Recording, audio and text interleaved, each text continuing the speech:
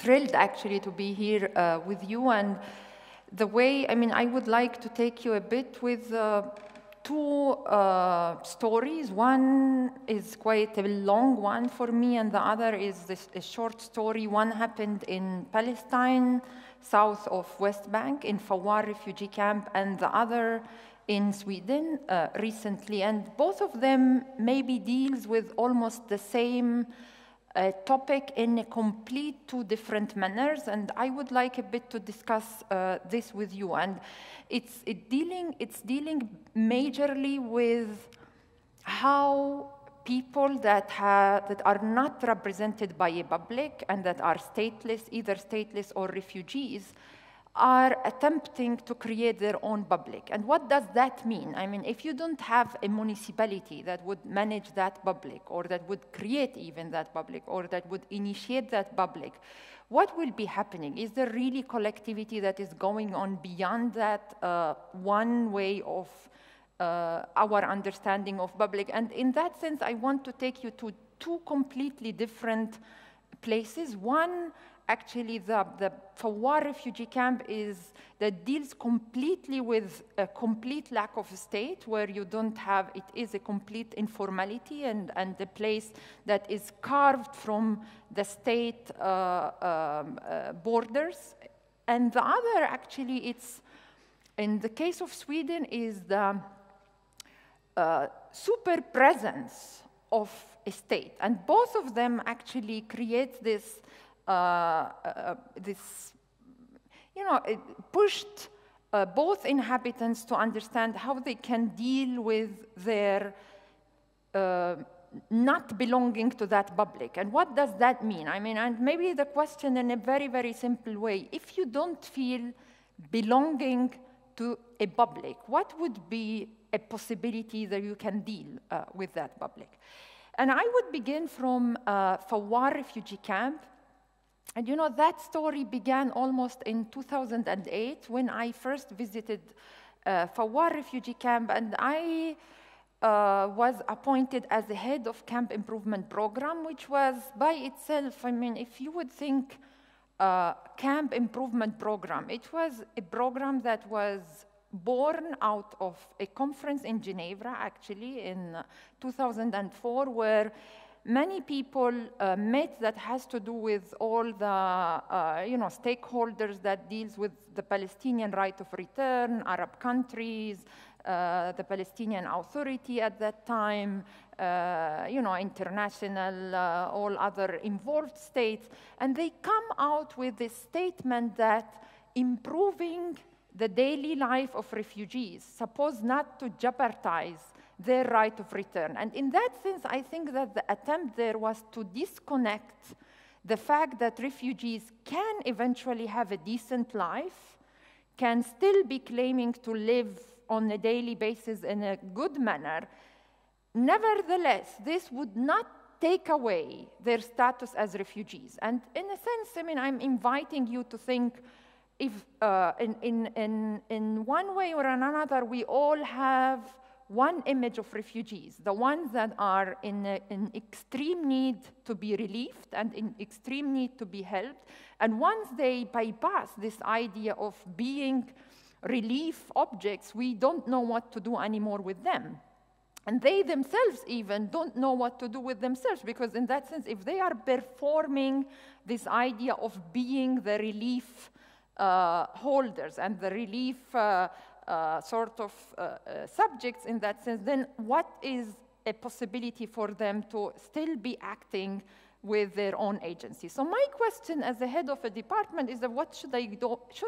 I mean, what does that mean? What is my role in all this? And how possibly you can do improvement? And I arrived to the camps, and of course they were super suspicious in many ways. Is that why the UN, after all these years, after 50 years of being here, suddenly decided to improve the life of refugees? And then we came, I mean, I was naive as soon as finished from an architectural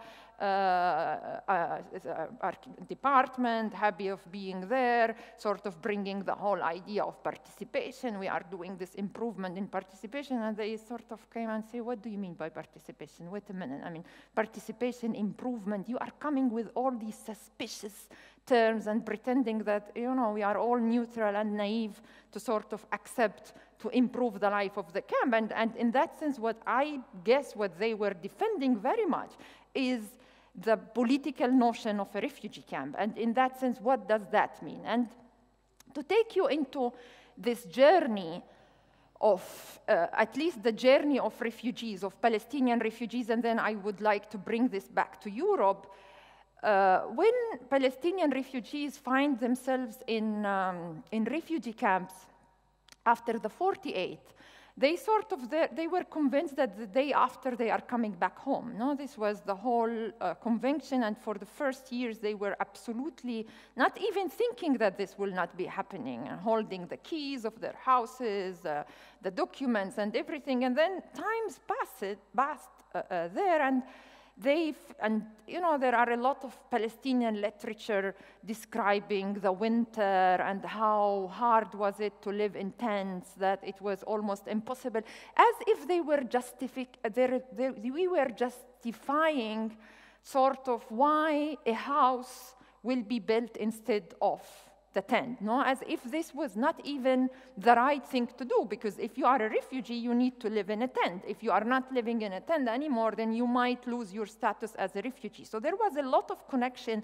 between being temporary and your life should remain as a temporary life, and the fact that you need to live decently, no? And they had even to describe how harsh the winter was in order to build the 4 walls.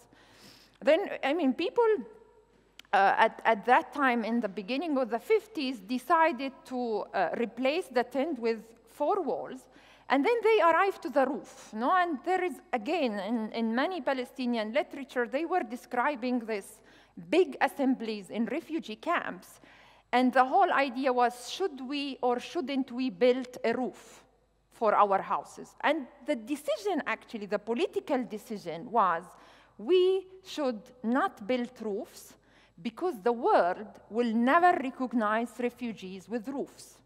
So they decided, matter of fact, as a political strategy to be roofless, with all what this brought then later on in refugee camps, with all what also brought with me being there and coming and speaking about improvement, and they say, what is it, are you here to build the roof? No, because in that sense, this was the whole thing, is that, and maybe the whole Geneva conference was about building the roof would not actually exclude you from being refugees. No? So you come out of this, and then here I am heading the camp improvement program. Arrived to the camp, I would sit with a group of women, and they would actually tell me, we would love to have a place where our kids can play, and that it is in the middle of the camp, that they would, because the only places where the camp was able to actually create some small playgrounds for kids was all the time on the edges of the camp, where only kids males actually, over 14 years old would be able to go and play there.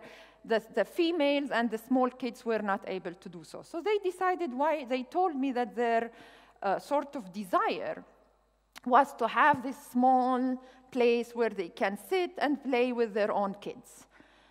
And you know, as architects with my team, we interpreted this as that they would like to have a square or a piazza in the camp, and we come back with, this is great, we would be having a piazza, and then everybody was so shocked about is that, what do you mean? Are we building a plaza now? What does that mean in the camp? We didn't want the roofs, and now you are not even building the houses with the roofs. You are even speaking about public spaces, and who will be representing the plaza? Are we already sort of political body that can, so in their mind, anything that has to do with public space means that we decided that there is a political body that is representing this plaza, no? This place that is out visible and that would give visibility to a certain collectivity. Because what really happened is that so far, the fact that they refuged within their shelters, with what UNRWA called shelters, is that means that all what they wanted from a refugee camp was to be sheltered. And here we are speaking about it beyond, after 60 years. I mean, they were living there for 60 years. After 60 years, we were questioning, what is the collectivity in that camp? No, how can we understood and sort of create, no, if eventually it can be created, a public space in a refugee camp, or a collective space, or a common place in a refugee camp. And after a while, I mean, there was a complete, they spoke about it in the mosque, are we, shouldn't we? It was a big discussion in the refugee camp, and they come back and say, okay, if we decide to do it, how we do it? You know, and the camp was completely sort of almost in half wanted and half not. And here maybe it was my first encounter with what participation might look like. No, I all the time intended participation in such places as, and this is what we all the time also learn on the papers, is that participation is about consensus. And you would discover, I mean, after a while of working in such harsh environments, is that there are certain projects where you would be having 100% consensus from all refugees. If you speak about sewages, if you speak about clinics, if you speak about health, I mean, there are certain things that everybody would say, yes, sure, let's go for it. So you have complete consensus. And these are the things that people would list first, rightly, because in many ways, I mean, these are the basics that they want for their decent life. But then I discovered that participation is needed only and exclusively for such projects that would create conflict inside the community. And we intend, you know, we speak about community as if community is only about good things. You know, I do participation with the community, I went there, asked them, but the community is also made of a lot of power structure. You have men deciding certain things for women, you have women deciding certain things for their kids, you have many power structures that needs to be actually challenged and rethought, and in a sense, taking the community as this body of marginalized people that needs to be heard, and then you go back to your office and write what are their priorities and go back and do it to them, is something that many do, I mean, in many places in the rest of the world. But I felt personally that really the most interesting projects are the ones that creates conflict rather than the ones that creates consensus. And I was a bit, as of course my strategy as a head of a department was to combine both, is to come with a bunch of good consensus projects and to choose my battle. No, if my battle is the square, then I put everything and I linked and I use my power. Yes, I mean, I had no problem to say, sometimes is this neutrality, is that we all should be neutral when you are going to do participation. Neutrality is your major manifesto. I think that you don't do participation when you are neutral. You do participation when you take a position, you as everyone else. And in my work, I was taking certainly position in certain things. I was using my power and sometimes even using the budget that I would be having, using certain things, giving certain things for other things. I made alliances with some of the women that want certain things to happen, or with some of other group that I felt that they were vulnerable. And I was not neutral. No? And in that sense, you know, one of the major things that as official of UN they teach you from the first day you get in is that your best, what you are there, is to play neutrality. And I realized, I mean, neutrality has no, you cannot go to the camp and still pretend or think naively that you can be neutral. Anything that you will be doing would be taking a position in that sense. And I decided I take my position for certain things that I think they should be happening in the camp. But matter of fact, I mean, a long story short, the plaza was a major controversy in the camp. And then they come and say, okay, we want to try. We want to go for this. We want to try to understand how to create the plaza. But then they would come back to me and say, we need a closed plaza. And I was just like, what does that mean? I mean, how can I think about a closed plaza? By definition, a plaza, I mean, if you go to any good manual of architecture or Wikipedia or any place, I mean, they will tell you that the plaza is by definition the open place, accessible by everybody, that can have, that can include diversities and blah, blah, blah, blah. All this, what we can find about what a good public space might look like. And here am I faced by refugees after 60 years of refuge telling me that a plaza cannot be, if not a closed one. And I was trying to understand what does that mean? I mean, how can I deal with all these strange requests? And they explained to me. First of all, they asked me, who will be managing the plaza? And of course, my sort of official answer to this is that, I was heading at that point that department, and UNRWA is officially in all its websites would say that they do not administrate camps. So no management, they only provide services to refugees, health, education services, but they don't manage the camp. So of course I say, the people should be managing this place. And they say, if you want us to manage the place, it should be closed. And I say, can you please elaborate more? What does that mean? And they explained to me is that if the people should be self-managing the place, there should be a threshold. There should be this moment of entering a place where this threshold would be where people will take responsibility of them getting inside this plaza. And then I sort of asked a bit more explanation, and they began to give me examples. And one of the examples, many examples they give me, but one of the examples they say, imagine a pregnant woman would get inside this plaza. She would decide to sort of enter this place, and she will be hit by a football. Who will be taking the responsibility for this? The family of the boy that hits her while he is in a place where he can eventually play, herself that she entered as a pregnant woman in a place where might be kids that are playing, or maybe the community would be understanding that this might be happening from the moment that you decide to get in, but they say if this woman would happen by chance and would not get herself into the door of this plaza, then we are in trouble. And this was for them, they were very clear in their way of managing the plaza, is that each of us should take the responsibility of being and of entering and getting out from this place. So they wanted very clearly 4 walls and 4 doors. This was, and they sort of, we sat with them, and everybody, they were all neighbors, and everybody decided how high the wall should be in front of his or her own house. So some people would like to have more sort of, access to the plaza, and others would say, no, I don't want to have anything to do. I want a complete closure. And they decided to build this 4 walls and 4 doors.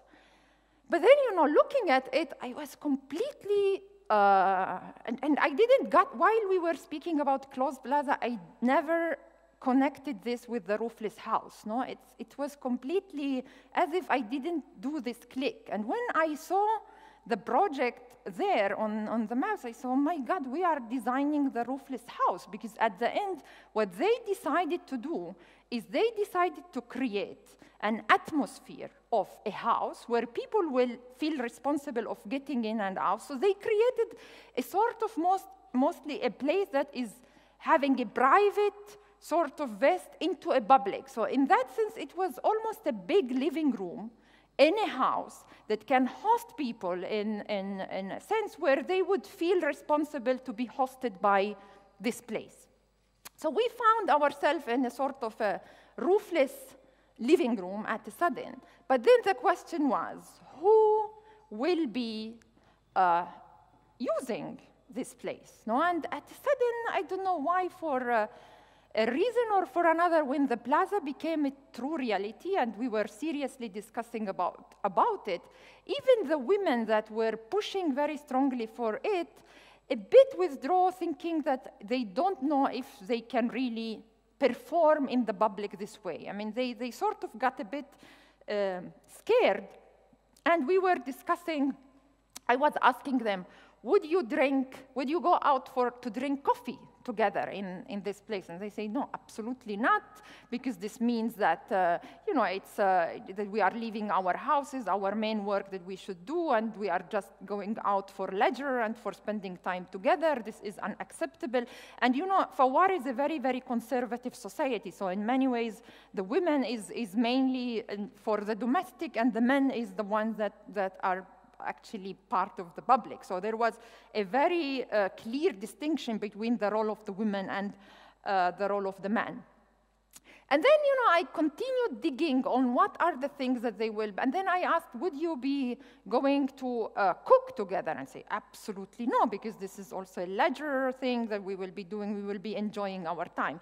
And then at the sudden I would ask, but would you see a film there, a documentary? And they say, yes, if it is a documentary about healthy food for our kids, or how we raise our kids, or educational documentary, absolutely we can go. As long as it is a cultural event and not a leisure one, we are permitted, but not in order to go out and have fun.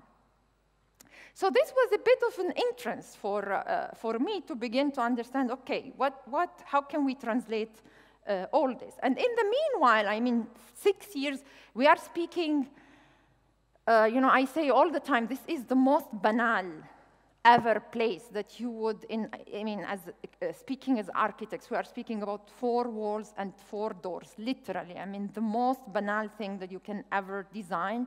It took us 7 years to fulfill it, 7 whole years of discussion, of thinking, and in the meanwhile, actually, there was 2 small shelters that the community decided to take and to compensate, and we opened up all the issue of compensation in UNRWA. We managed to buy these 2 shelters, to destroy them. So it took us a whole 7 years to sort of being able to create this square, and in the meanwhile, we created a university in the Haitian refugee camp. I would not many things happened in the meanwhile, but I will only tell you the story of this place.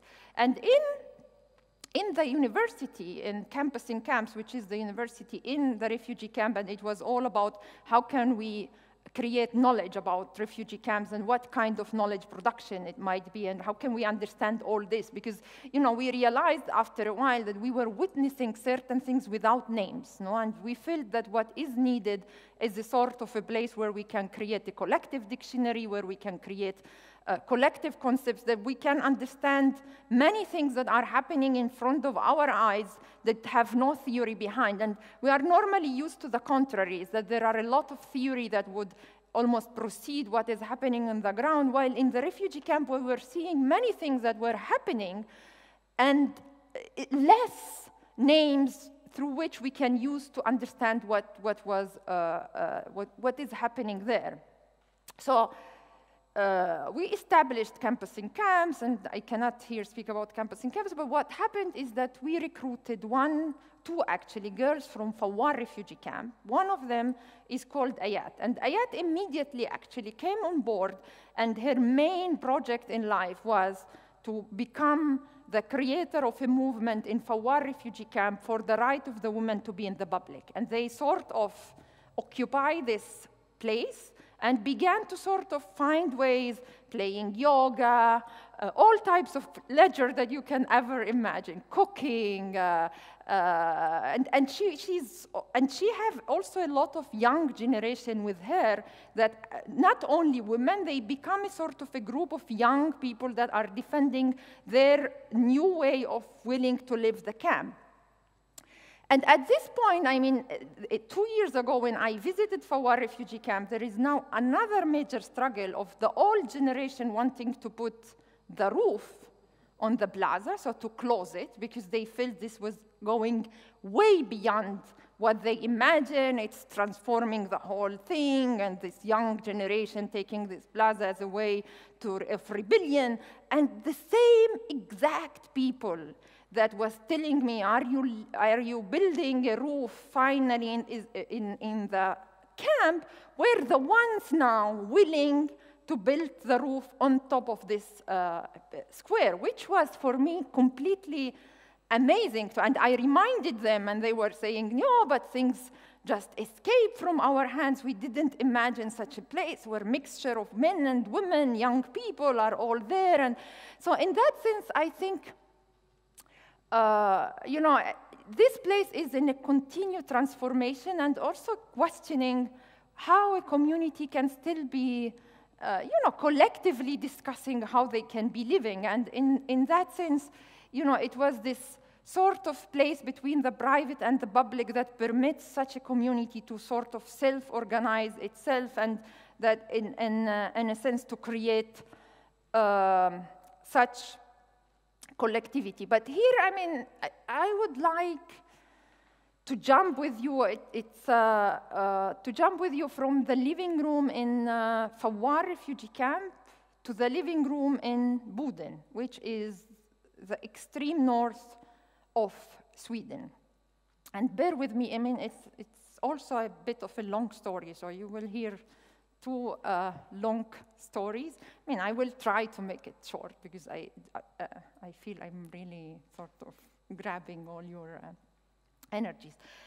So, Boden. No, after all, I spent almost 12 years working in Palestinian refugee camps, and we felt, in the last period, we felt that, especially for what was happening in Europe and the whole crisis of what they call crisis of refugees, in a sense was more, I think, a cultural crisis of, maybe for the first time, I would say the whole,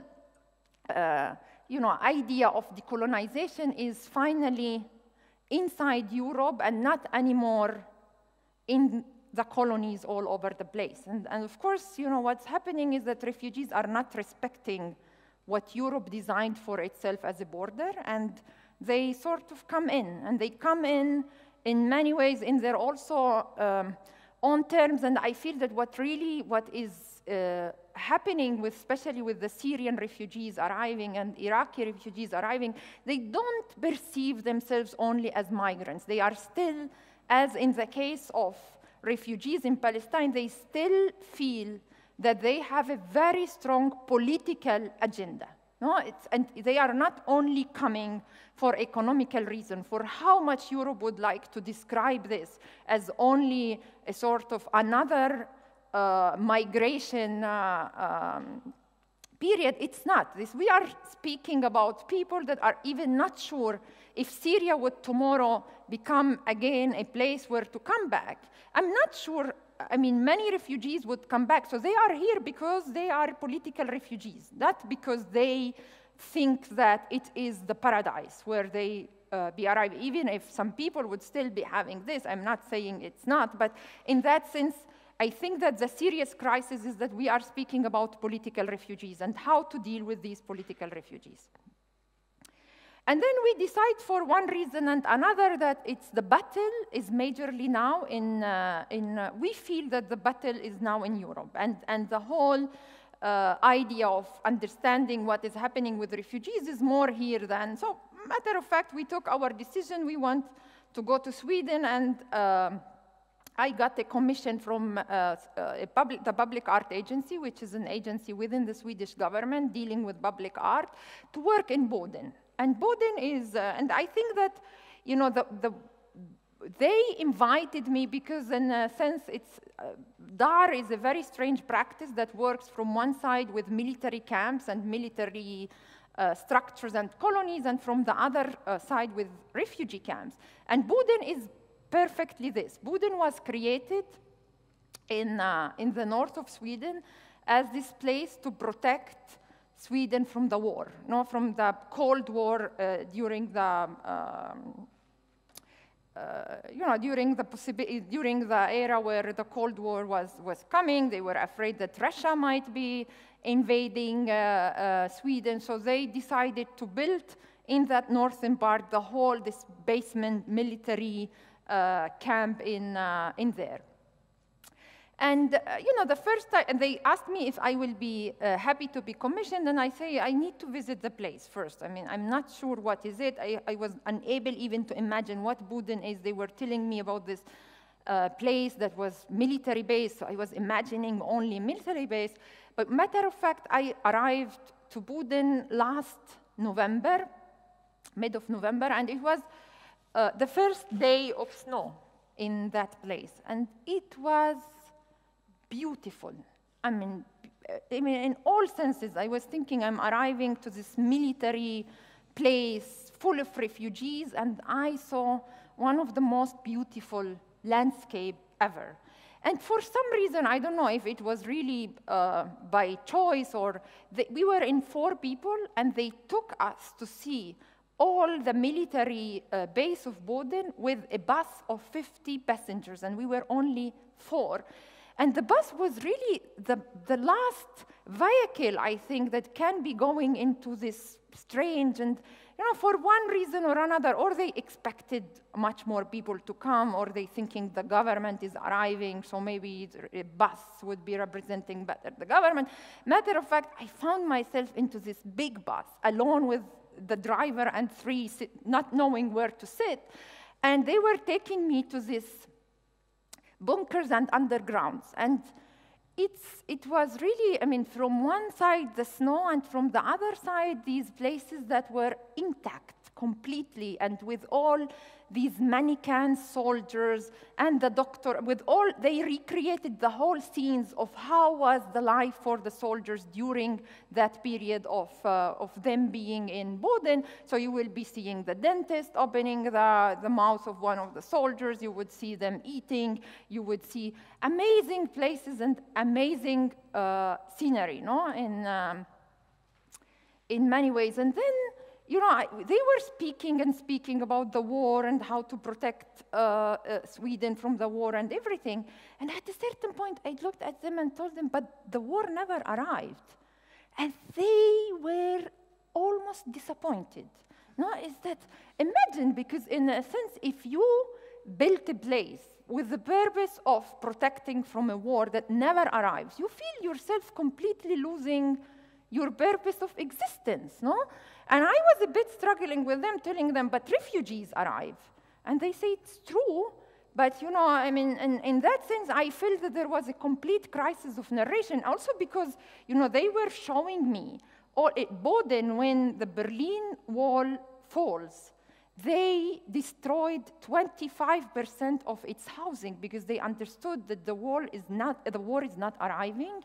And then, it was a moment of sadness, paradoxically, for the city, because it completely collapsed. I mean, the wall of Berlin collapsed, and Boden collapsed with it, because what is it that we are doing? And of course, because it is this military base, it's the perfect place to host refugees. So a lot of refugees that arrives to Sweden arrives first to Boden, and they are kept there normally while they are asking for their asylum seeker, that sometimes it might take for 4 or 3 years. So they are there in the middle of nowhere, because it's true that it's amazing landscape, but at the end of the day, they have basically nothing to do. They arrive to what they imagine the paradise in Europe, and then they found themselves in the middle of basically nowhere. But then finished that day, I told them, listen, I need really to see real life.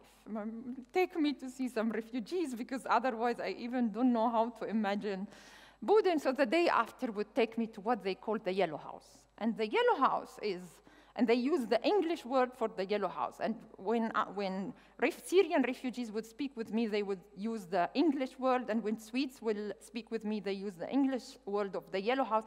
They have a Yellow House, they have a Red House. And these, I mean, there are 1,000 Yellow House in Boden, but there is one only Yellow House, because this is where refugees live. It's become like the place that is discriminated by the rest, because this is where refugees arrive, this is where, you know, the malavita, this is where this is where shooting might take, I mean, all what you can imagine coming with refugees. So I would arrive to this yellow house, and, you know, I think that maybe I never witnessed such depression in my entire life. I mean, it's the most depressing place that you can ever visit. You got inside, and refugees are depressed, thinking, why did we come all this way to find ourselves in the middle of nowhere? There is no place where they can go out to. No place. I mean, the maximum that the men would go down to have their cigarette in the super cold of Buden. The women are all the time with the kids in that room, enclosed in what they would give them normally one room. And they were completely, you know, all of them were thinking when the day will arrive when we leave Buden. And I thought, you know, at least in Palestinian refugee camps, there was potentiality. They were fighting, they were political agents, they wanted to change. Here, I don't see nothing of this. I only see depressed people thinking about the day they will leave this place. So I thought there is no way, I mean, no way that nothing can be done here. And I was thinking, you know, it's really beyond and I was thinking, you know, it's not, you cannot be optimistic all the time. As we all the time used to say, you can find all the time way to do things. There, I thought in Buden, there is nothing that can be done. No, it's first of all, it was built for a non-purpose, and then they bring refugees to torture them here. So what is it that I can ever do in Buden?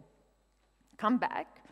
Sleep in my hotel. There is only 2 hotels in Buden, and the hotel closed like at 5 p.m. They give you the keys. So I open the keys. I come inside this sad hotel, sit in my living room thinking, oh my God, I mean, where I am. Is it really real, or I'm dreaming? The day after, I would wake up and say, no, I should not give up. I thought, okay, I would go and ask one question, then I know that the answer would be no, but I thought, okay, I would really try.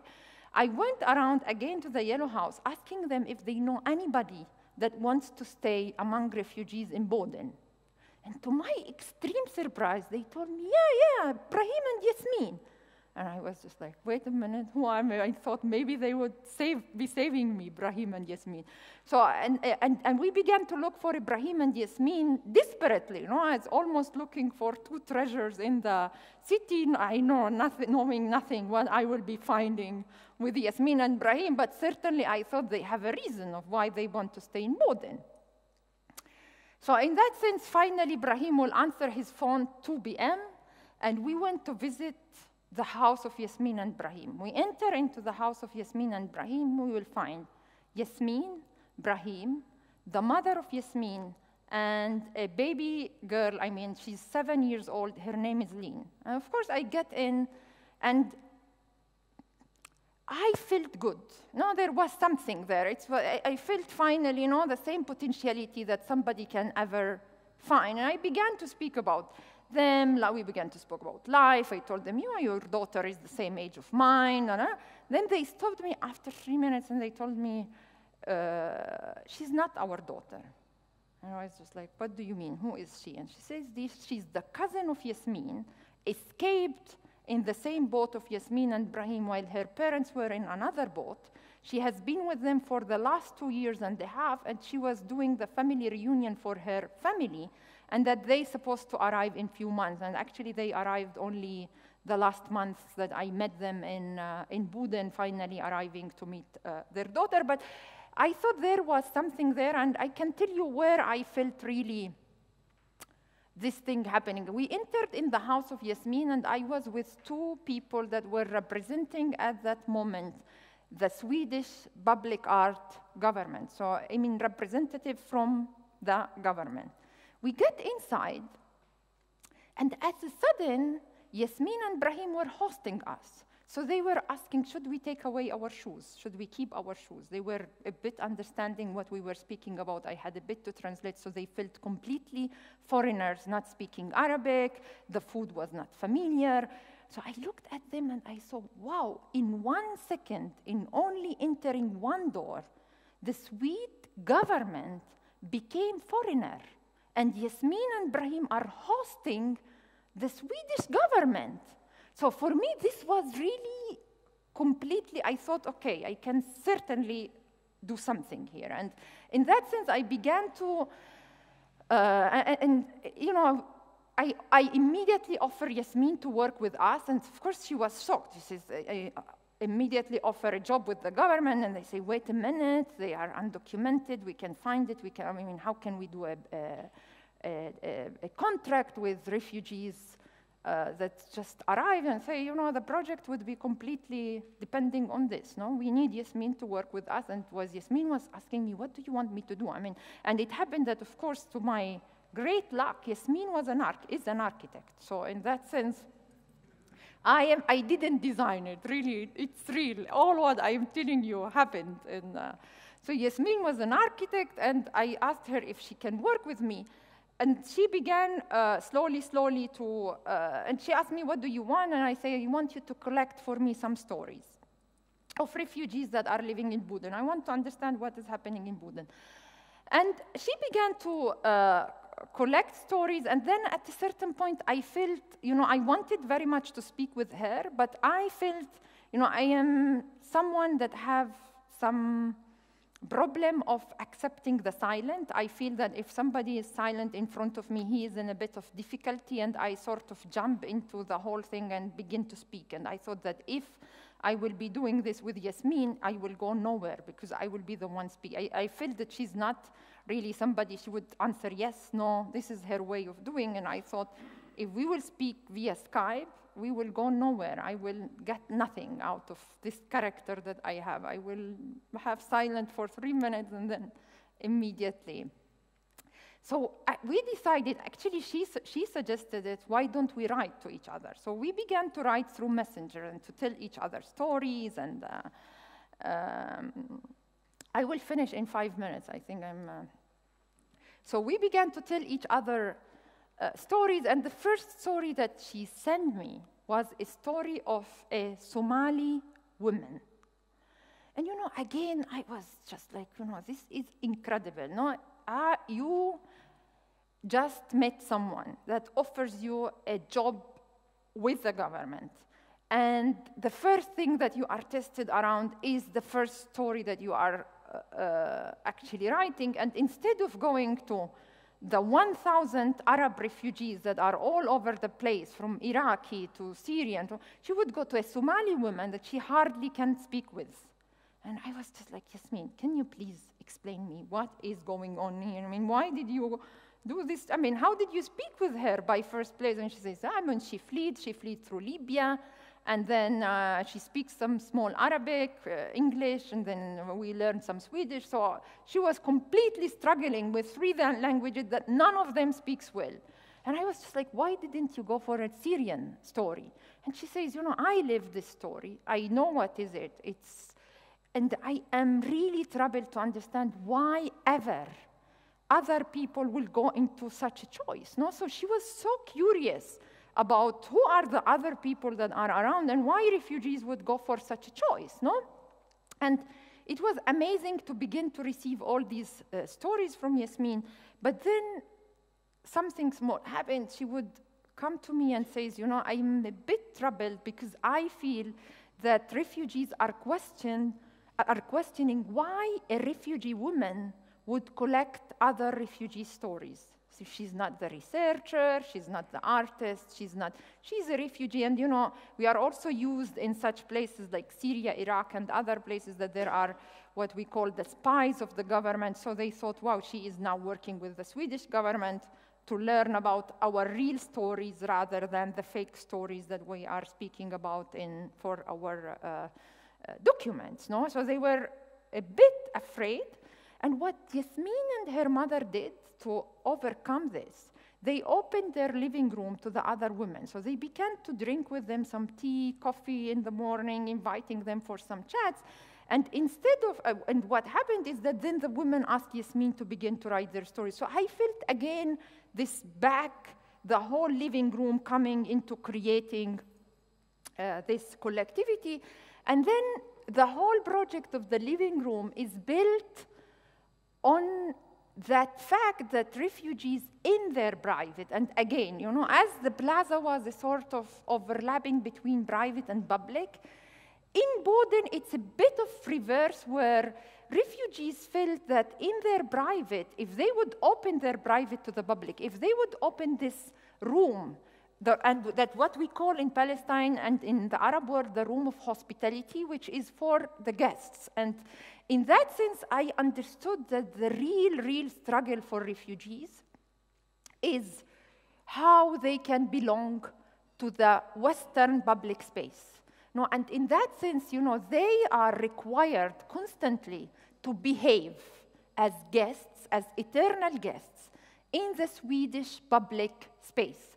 Means, and you know, how many rhetorics around if they are in our place, they should behave the way we should behave, they should, you know how they, there are rules and regulations and codes that would oblige anybody actually to behave as a guest, and you are all the time feeling, am I performing as a good guest or not? Because at the end you are hosted by these governments. And in a sense, I feel that the major struggle for refugees here is their basic right to host. And I even don't know I'm even reflecting on the fact if even the Western citizens were expropriated their rights to host, because if you would think what happens in Denmark, for example, when people were trying to help refugees and were hosting them in their own houses or taking them in their own cars, there was a moment where they say that this would be an illegal act, means that private people, normal citizens, cannot host in their private, and the only one that is entitled to host are the host governments. And in that sense, I feel that what happened with refugees is that if hospitality became only a public domain, in a sense of a state domain, and what refugees are, where refugees can only got their agency, when they got back their right to host, their basic right to host. So I accept personally to be a guest, and in that sense, I felt it's all only my main dilemma in Sweden, and I asked myself why I wasn't happy to go to Sweden. I think I wasn't happy to go to Sweden because I didn't want to live an eternal life of a foreigner, because this is what the country is offering me. And I thought that if I can myself be hosting, opening my living room to host, understand who are these parallel living rooms, and give visibility to certain attempts of hosting, we can still be understanding how a parallel public spaces can be invented. And I all the time feel that this overlapping between private and public permits certain agencies to take. So the condition of the overlapping of the private and the public is this architectural condition and this threshold feeling where you have people that feel that they have agency in this place would give some refugees back their agency to host. And when I told Yasmin, you know, I would like to entitle the project The Living Room, she says, I love it because it's still the Syrian living room in Sweden, and I still want to combine my both lives in that sense. So I am very much into this new project of understanding again how this proliferation of living rooms that can create other types of publicness and other lives of collectivities that can actually take place wherever we are. There are Yasmin and Brahim everywhere. And all what we need is to give these places visibility and to recognize them. And the fact that it is commissioned by the Public Art Agency and by the government of Sweden, I am really aiming to recognize this also in a sort of almost official manner, to say, are we able to accept that there are more than one type of a public, or we are not there yet and we cannot host refugees if we can only host refugees if and exclusively if they only accept their guest as a guest. And this is for me still the major question to deal with since I arrived here.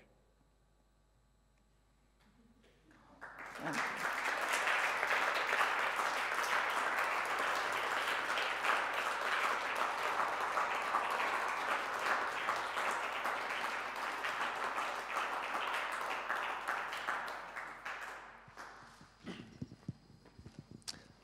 Are there questions?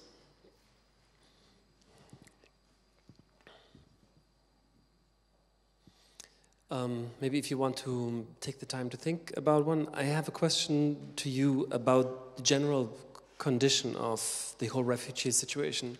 Politically speaking, there seems to be a split between two positions, how to deal with the refugee condition right now. Let's say almost all European states try to install a policy where they reject refugees as much as possible, tightening borders, keeping people out as much as possible, as if this could stop them. On the other hand, there's a couple of scientists, refugee experts, who say no matter how hard you make the borders, immigration will still continue to happen. How would you consult, let's say, Angela Merkel on choosing her refugee policy for the next 20 years?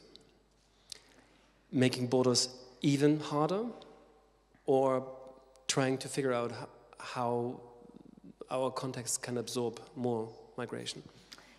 I would actually try to a bit return the question within another question. I think that here we are not speaking about borders, we are speaking if Europe is ready to recognize its colonial past or not. This is all what is it about. In that sense, you know, in many ways, I think that the struggle is what we are living is a sort of a post-colonial era where what colonialism tried to put on place after the end of the so-called colonialism collapsed, you know, in all these places. And this collapse has a sort of, you know, side effects on Europe. And refugees are feeling that this is the place where they should head to.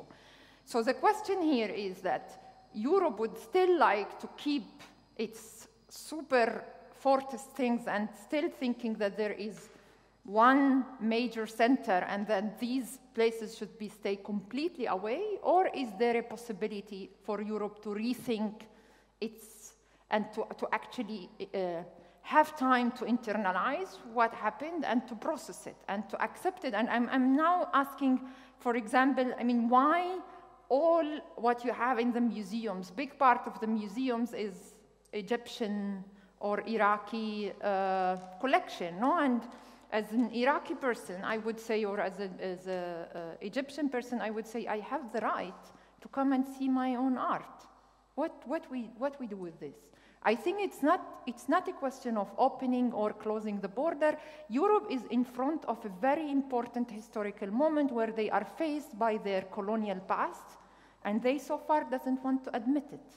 And I think I cannot answer open or close. I would tell you, begin to dig as Europe, I mean, I'm speaking about politicians and politics, begin to accept that you are not only the inventors of modernism, but you are also the inventors of colonialism. So you should click these two. You cannot only see yourself as only the one that is bringing civilization to the people, but that also destroyed part of the world. And the problem is that Europe would like only to be proud about its modernism era rather than about its colonial past. And it's a time where things are coming together, and it's a time to revise the whole cards, I think. Mm-hmm. Gibt's eine Frage? But maybe just in reaction to your exchange, in Europe it is quite striking that it is the countries in the east of Europe who are the fiercest closing off and who show the most fear of the foreigners, and so Poland, Hungary, and so on, and these were hardly maybe the colonial powers of the 20th century. And maybe the countries like, okay, France, Germany show a little bit more openness towards people coming in. Yeah, but I would actually revise it a bit differently. I think that one of the things that is completely created with the arrival of refugees is the war between the poorest of the poor. No, it's instead of creating solidarity between certain people, what is created is a sort of a more, you know, if they would be coming, they would be taking what eventually is just like, sorry, there is no solidarity, rather than it's more I want to identify myself with modernity. So of course, because you are more fragile than any other center that feels modernity comes from there, is that what you do is that you completely push into this, and you want to identify yourself with modernity, and you would never identify yourself with a struggle to decolonization, because if this would be seen as a struggle of decolonization, then all the things would be changing. And I think that it's quite complicated. It's not an easy thing, absolutely, but I have a feeling that it's all about, you know, the position of Europe and how they manage to convince certain fragile communities is that their salvation is only and exclusively by buying this one successful model. And I think this is from where it comes, most probably. Another question? No, I was just wondering, because you asked the question in return, and then at that time when colonization was happening, also this question of borders was really different. I mean, we're not speaking of France or Germany, how it's now. It was, I mean, that borders were shifted, and so I'm questioning borders. That was just meant to be a comment, but I was just thinking of that.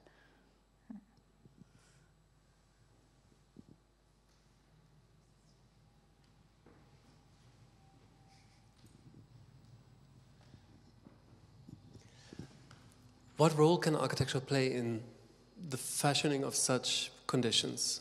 I mean, when we look at these things, it seems to be a zone where architecture is absent.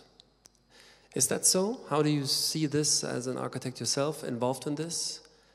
I'm also asking it because you didn't, I mean, you chose not to really show these conditions like in detail, especially the one in Sweden. Yeah, I mean, I think that the one in Sweden, I'm still yet at the beginning, and I like much more the idea of bringing people with me in my own narration. So this is why I choose by default not to show images. But I would like to answer to this question to architecture. I think that architecture can play a potential role. It's not that, of course, with what is possible. I'm not saying that architecture can be a solution, but architecture can give sometimes certain forms for certain struggles to take place. And in that sense, for example, in the case of a war refugee camp, this very basic form of architecture is creating since 10 years a sort of complete transformation in the society. And then when you ask them, I mean, I would question, is it the plaza or is it something else? And of course, the plaza created a condition from where actually they realized that it is possible to have other place rather than institutions that were controlled by an older generation. So this place created this momentum where people gathered together and decided to do something. While in the form of the living room, you know, everybody was speaking about hospitality, and in that sense, you know, the whole, everybody is coming back to Derrida and hospitality and Derrida. And I was asking myself, what are also an architectural form? In that sense, you know, I would like to comment a bit on this, because in a sense, also Derrida was very much speaking to the West on how can we still save the West from itself by putting hospitality forward, by putting hospitality actually on top of the rest of the law, as this is a way to sort of understand Europe in a better manner.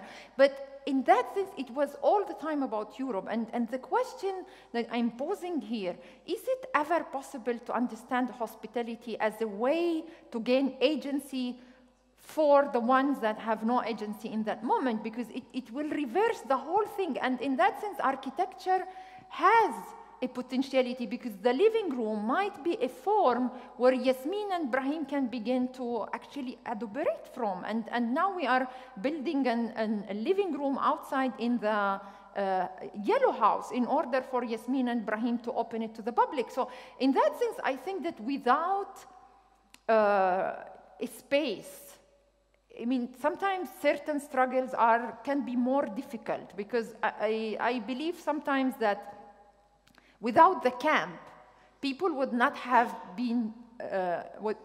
had the possibility to struggle in the same way. Without maybe this plaza and without the living room, so certain forms of architecture can propose certain forms of doing. So I'm not completely, I think that if you want to speak about the public space that is in the heart of the political struggle, architecture needs to be present.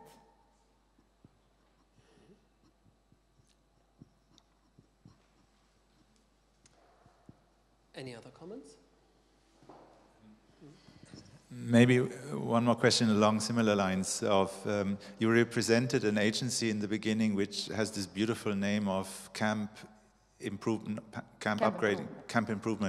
Agency, which is quite bizarre, and somehow you were representing it. And this notion of improvement, you mentioned very nicely how conflictual it is, or how contradictory it is.